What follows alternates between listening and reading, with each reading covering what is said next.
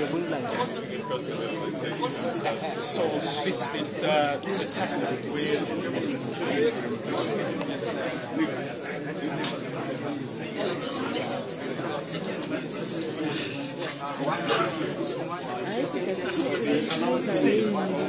the results is about to happen in a couple of minutes.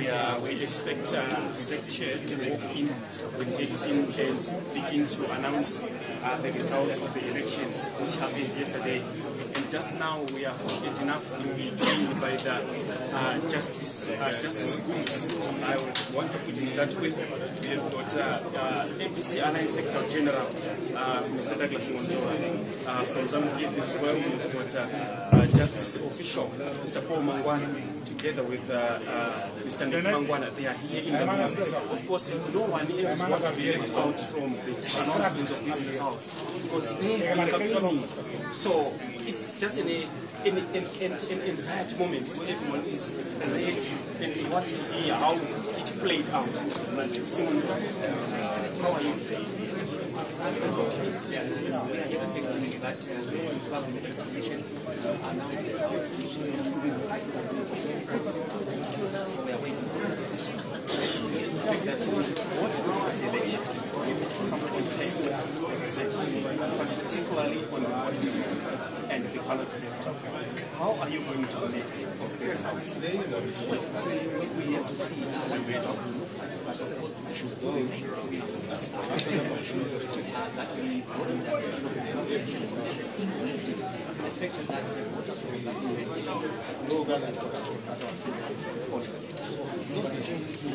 Colin, thanks very much indeed for crossing to us. Yes, we're at the results centre, and this is where we're going to get the first indication of just what the will of the people is. The voting yesterday record numbers, and the ZEC says 75% in most places. So it was an election that was important to the majority of the people.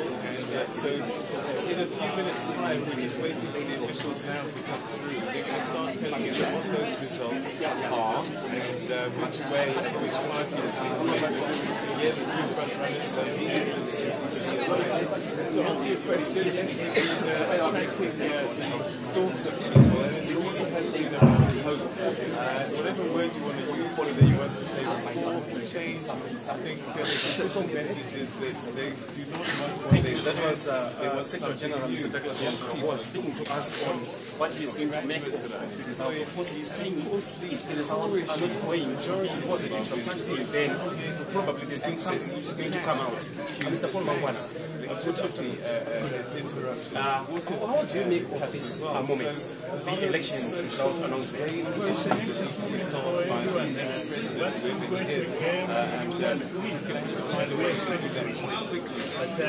Expectations are very high, but I think another one with this election is someone who is that we have competitors very badly they were not in the election. Some of the ballot paper and among other issues, the impartiality of the media coverage.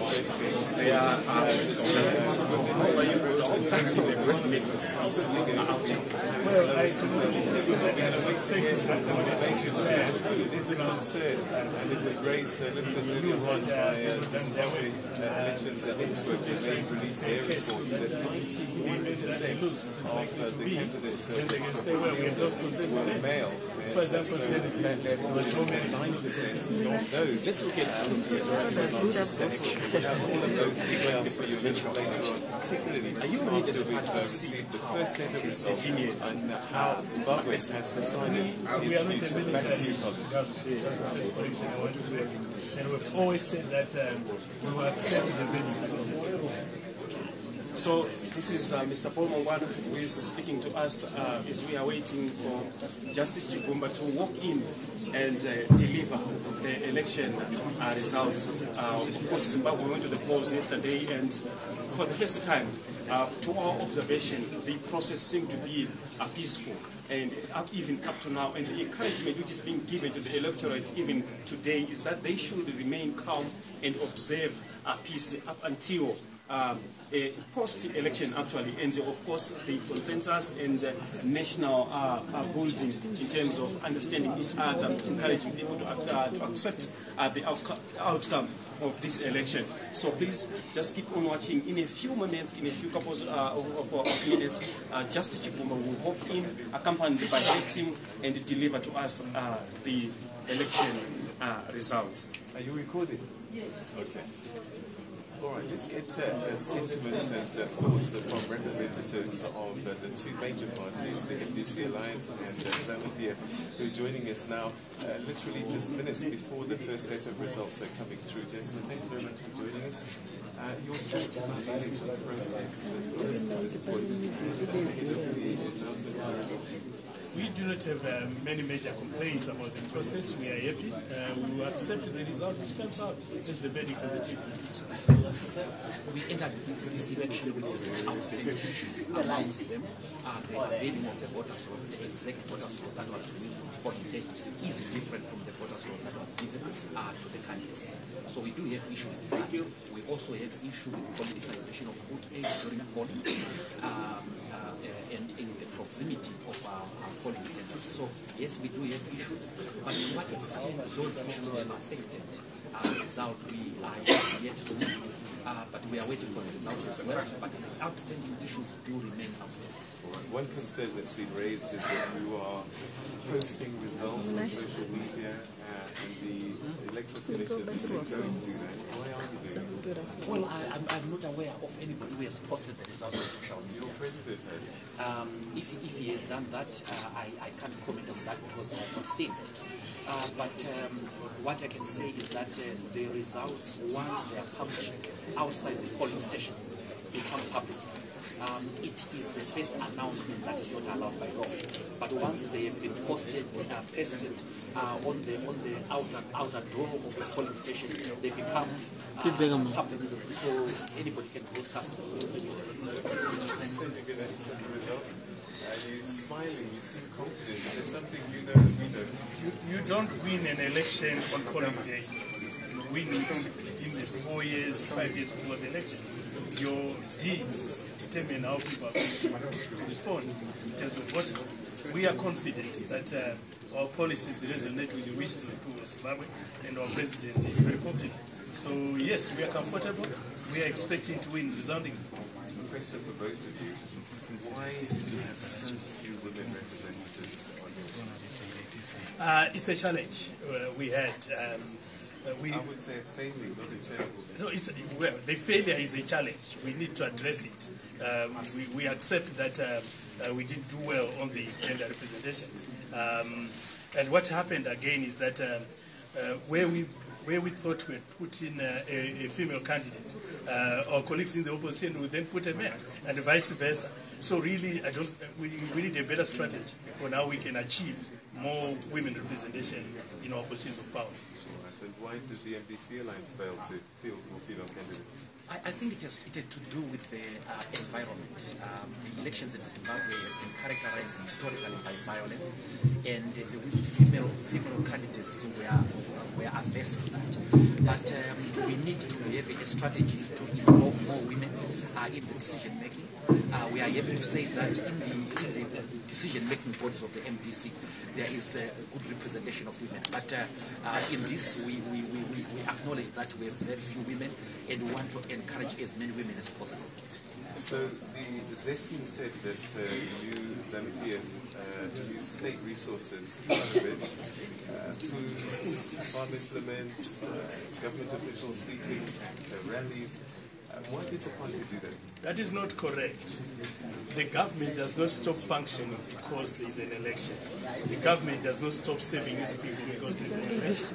But we, as a party, we did not mix government business with our party business. We campaign.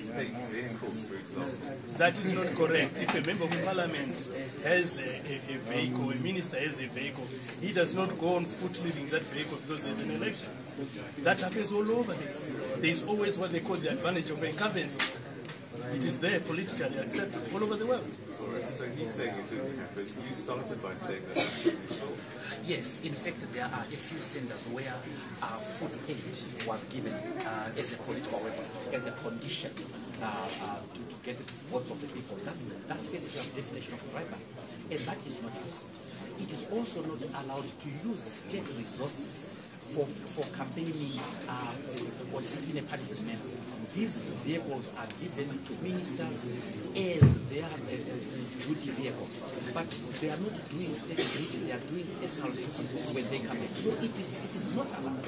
It is abuse of state duty. So my brother is asking that if I'm a minister and I have access to the government off-road motor vehicle, I must park it if I'm going for an election. That is asking for utopia. It does not happen. There is always the advantage of incumbents. Let him come into power and then you realize that he's asking for the process. Let's talk about the advantages of incumbency.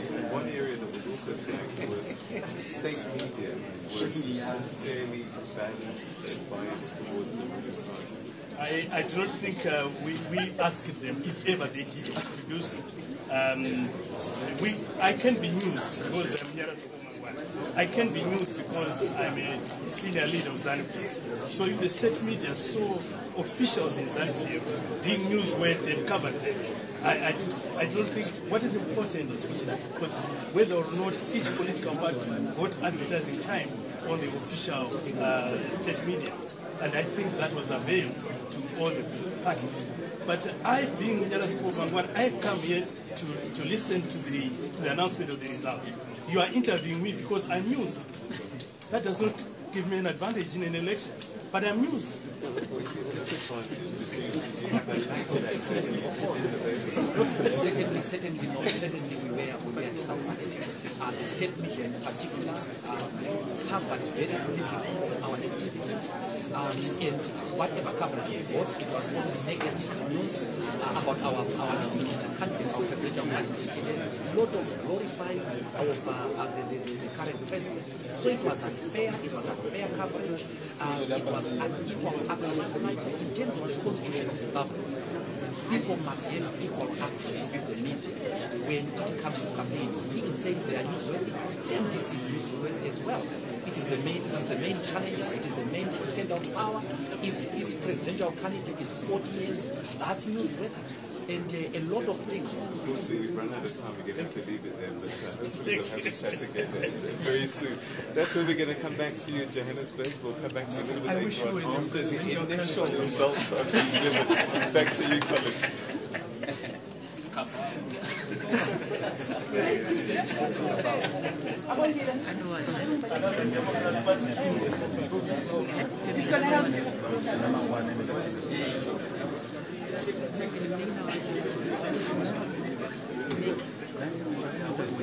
I understand.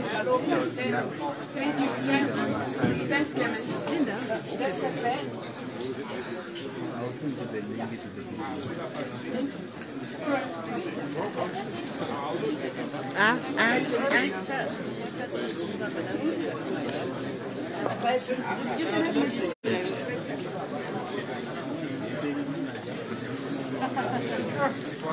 Mag, I was going to wrap up on my Urwana Dines, human stick.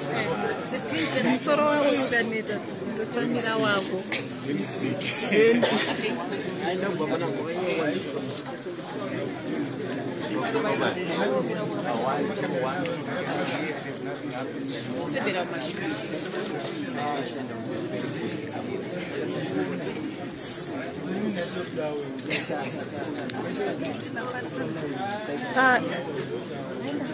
the media is still waiting for the chairperson of ZEC to come and announce.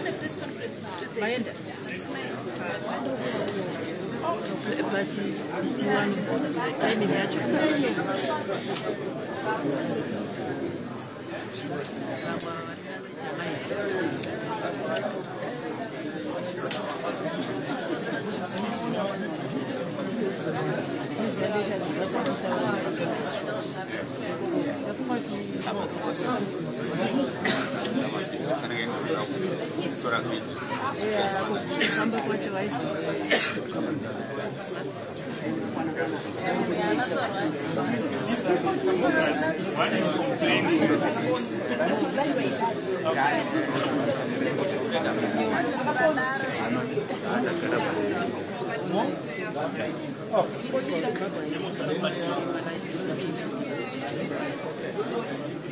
guys. 1, 2, 3.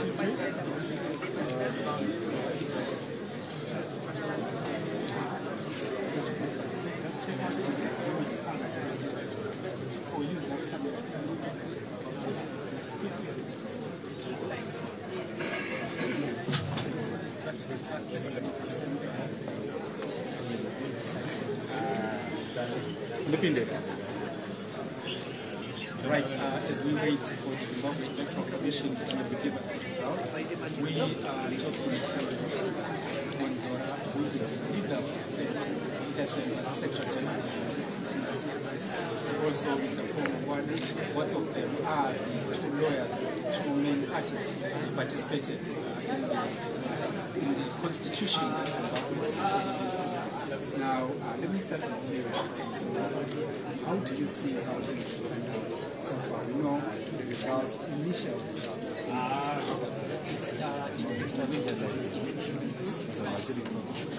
Amongst them was the voters who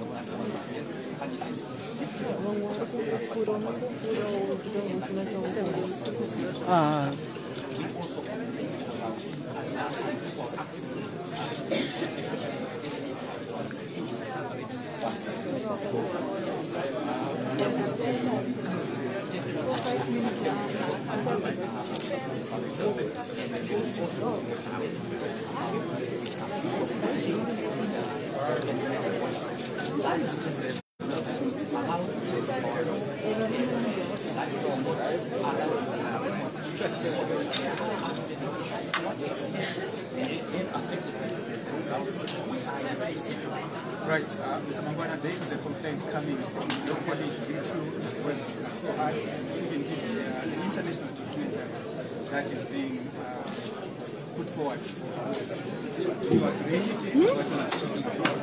If it is, did the ZEC national media that did it? No, that is not correct. Our candidate what is done.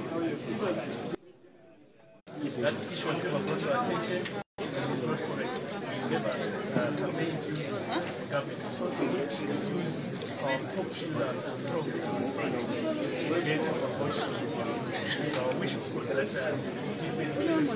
Right, last time I did ask when I come back to you, but let me start with the issue of the transition. Two of you are one is going out to understand what is inside government. Is this something that all of them would do? there's need for that. When a person goes the presidential job, the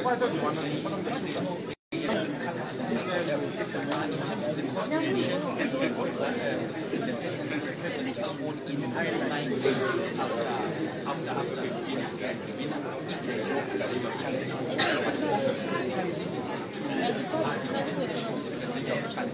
The idea is to make sure that they don't at all. So once my president is ready, they don't need too much time. Right, Mr. Mangwana, there is this issue about the sanctions. And I felt that most people say President Mnangagwa invited the observers, foreign observers and media in order to showcase something that will be able to move forward when the sanctions. Where are we? We've always been in the position that sanctions against Zimbabwe have never been justified. Instead of us being rewarded, our natural resources, our own population, so yes, once we have sworn in, which will be done shortly, we will take this sanctions. We need to talk to our expert enemies and tell them that sanctions are not important. We want our country to move forward. We want our economy to move forward. We do not deserve to be punished for taking back our natural resources like land. We do not think that the sanctions were justified in the beginning. So really, yes, it's one of the first issues that will be taken in terms of foreign policy and engaging in international affairs. Right, Mr. Manzora, this is a claim that has come at the doorsteps of the FDC. many people saying that the MDC went around the world and asked for